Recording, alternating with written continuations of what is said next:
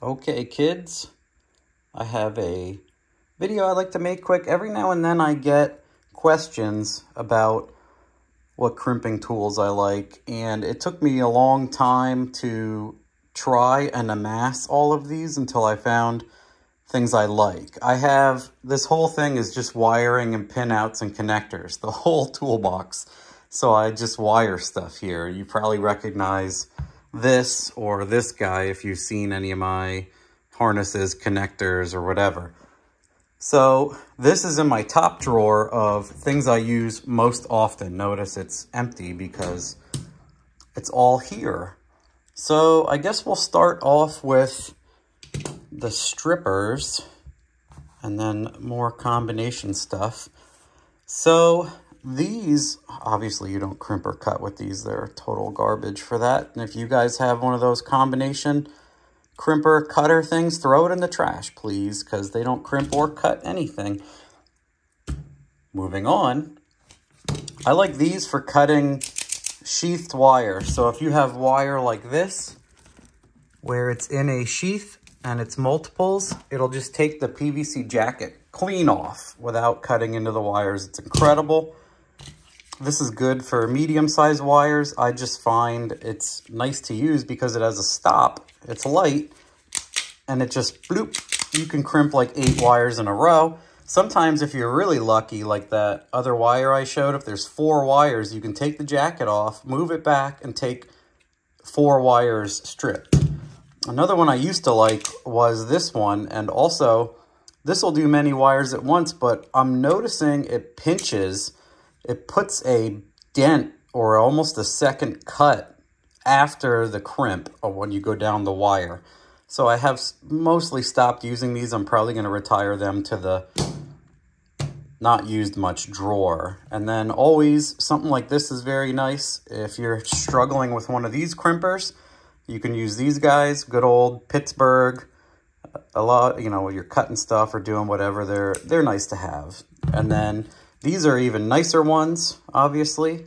Milwaukee, you don't need these either, but nice to have. Very strong cutters, angled in on each other. And then this guy is extremely nice. I think I've shown these off many times. I have 2 versions of this. I have a backup version. So this is for crimping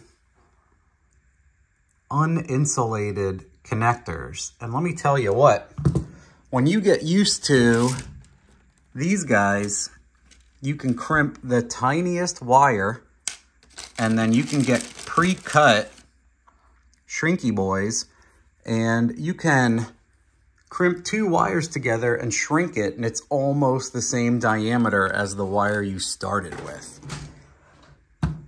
You should also have decent side cutters. They are incredible if you've never used them. Obviously, you shouldn't cut big wire with this. You'll snap the jaws clean off. Ask me how I know. Also, you know, stubby needle boys for doing stuff, and then super needle boys. And then I also have even smaller little needle boys. So obviously these are for yanking on stuff. These are big guys. And then these are for more finite stuff. And moving on to this guy, these are things I really like. I've really grown to like these because I hated doing one crimp and then another crimp on these metripack 150 style. So this is like for an alternator plug. A lot of GM stuff is this metripack 150. So you might not recognize that one, but yeah, like these style connectors. And then they have the pin and then the receiver. So the Holley stuff uses all of those. Most GM connectors, map sensors, everything are metripack 150. And what you can do is, let me set you down for a second. Hopefully I don't make you sick. I think you guys will be all right. So you can place the connector in here. Let me give you a background. You can place the connector already in there, and it'll crimp the small side and the large side. So if you strip the wire or shove the weather pack or the weather seal, the waterproof seal, on this with the wire, you shove the seal in there too, and the wire through there, and it'll crimp all of it at once. And then if that's not tight enough, you keep moving down and it'll go all the way down to the 24 gauge. And then here, when you're like, man, I have pins that are smaller than that, dude. Matt, what do I do? So here's a tyco connector. This is like the Holley ECU plug, also for Haltech and a bunch of other things. So this is too small. You won't totally crimp this guy. It's not going to work. So these are the smaller version of the same thing. So take a look at that. They go from 1.5, 1.0, half a mil, and a quarter millimeter, I believe that's what that is. So same exact thing. It'll crimp the jacket for a strain relief, and there's no real weather pack on these guys, no seal, because the connector itself, has the rubber seal in it. And it's such a tight fit on the pin that it seals itself. Also, it crimps, these are DTM, so the smaller DT connectors. I buy the open-end ones because the barrel ones are extremely expensive, and in bulk, they're not much better. So getting them in these rows, much cheaper. No problem with them. It's faster to use the barrels, but it's like double the price. So, also, talking about DTs, I have a bunch of these guys. I can give you guys all the part numbers. So you drop the barrel in there and you crimp them. So this is what is this? This is a medium size. So what we're gonna do is small, medium, large. So these are the small guys. You can see contact size 20. You can see that's a pretty small hole, and that crimps all 4 sides. And these work amazing, these Rhino tools. And then I have one for this, which is 14, 16, 18. So this is DTM, which is what I call DT Mini. This is DT connector, so that's medium DT, just regular DT. And this is what's called DTP, which I call DT Plus. And yeah, you can see that that's for a 12 gauge and, 10 or 12. So this is what I use for like fan and fuel pump. I might have one to show you. Yeah, it's these. See how big these pins are? So these are good for fans and fuel pumps. You can get 4. Yeah, so these are flex fuel connectors. So you'd use the minis for these. See how small the pins are? And then, what else do we got? So these guys use the mini crimps.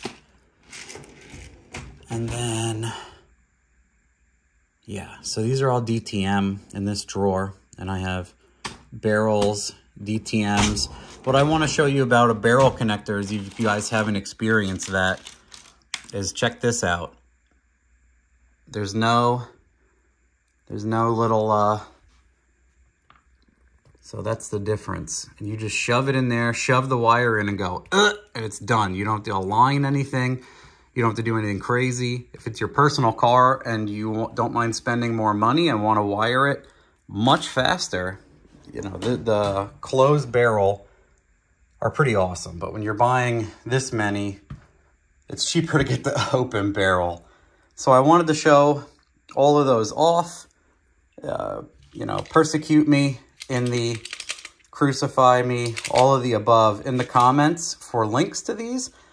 Sometimes it's Amazon, so sometimes the links change and the tools change slightly. So I bought all these Rhino ones, and then I couldn't find a Rhino DTP, so this one is a iWis. But I've had a bunch of the iWis stuff, and it's fantastic. It's very good. And last, if you guys don't have one of these are incredible. So if you have, incredible, geez, my mouth. If you have one of these, you know how destructive it is. So you can crimp the hell out of something with these. They will, if you're not careful, it'll destroy the connector and cut the wire if you're putting too much hand into this thing. But these are fantastic when you have something that this guy won't do or whatever. Yeah, this will smash the hell out of something. So, good to have. Definitely good to have.